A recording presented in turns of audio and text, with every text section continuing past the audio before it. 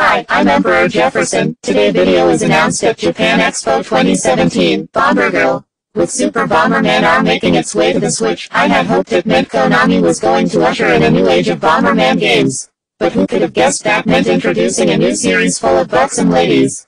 Announced at Japan Expo 2017, Bombergirl is an arcade release with 4-on-4 cooperative gameplay where teams try to destroy each other's bases. Konami's description of the title is especially hilarious. Emphasis is my own. As Bombergirl, not Bomberman, this is an enjoyable new title with new game elements that is not only fun to play, it is also fun to watch. Based on the block-destroying gameplay of Bomberman, Bombergirl tasks players with destroying the opposing team's base before the other team in 4 versus 4 cooperative battles. By adding new game properties such as this, it is not only fun to play, it is also fun to watch. And with the button that pops out at the end, a match of Bombergirl is a sight worth seeing. That is all for today. See you all later.